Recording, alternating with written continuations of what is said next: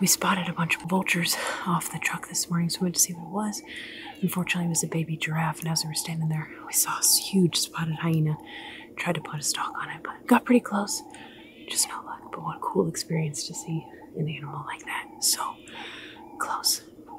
Let's go.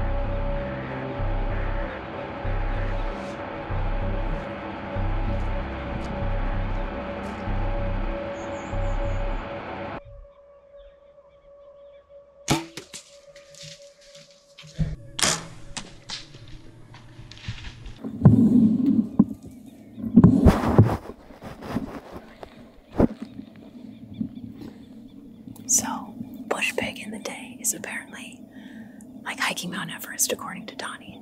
For a few days, he's like, Sarah, shoot bush pig. I'm like, only if you guide me, Donnie. So we spotted a huge pig, got on him, got a really good shot, got really close. We're just gonna leave it for a little bit. The blood's really good. So, I was using a mechanical, so I don't know if it just didn't penetrate that much, but we've got good blood. We know right where he went, so we're gonna go have a coffee. Yeah, and give him a break.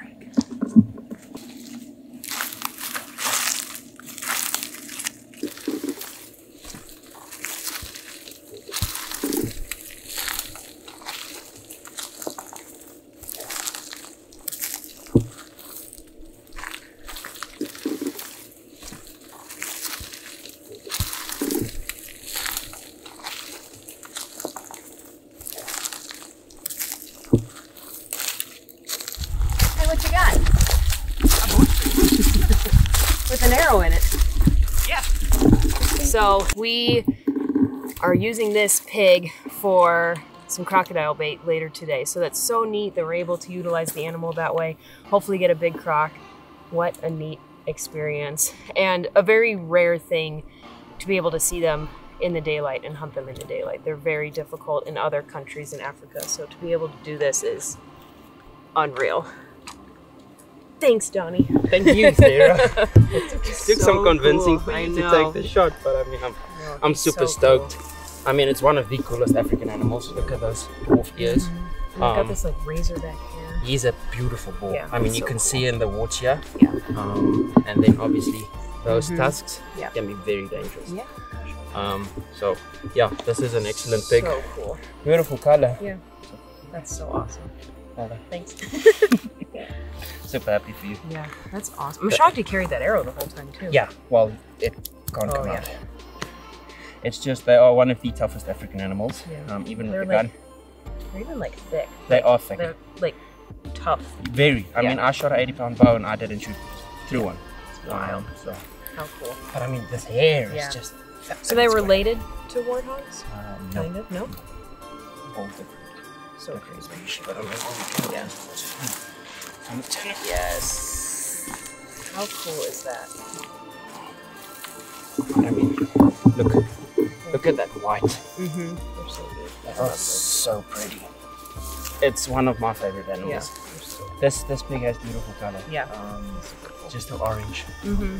I mean, if you come to Africa a couple of times, this is something you have to try. Yeah. And I know people that have tried like 5 or 6 years with the bow. I think Josh hasn't. No, Josh has has. he? Yeah. No, he hasn't. So, So I'm gonna text him on Yes. the inReach now. So I'm like, wow, we got one. Right. How big do you like? How much do you think he weighs? He's heavy. I would say kilograms, like full body, probably 75 to 80 kgs, which is 140 pounds. 140, 150 pounds. And the thing, pound for pound, they are extremely tough. Awesome. I know. Yeah, they like to stuff up dogs back home in South Africa, and people have got really hurt from them. Oh, I mean, these tusks are just, and what they do is, so that's the upper one, that's the bottom one, and like they will continue sharpening that throughout their lifetime. It's actually very rare to see a bushbeck boar with that long of a tusk. I think scoring wise, he might go very, very high. Cool. Because sometimes, you know, it's just a little nub because most of the tusk is inside the jaw. Yeah.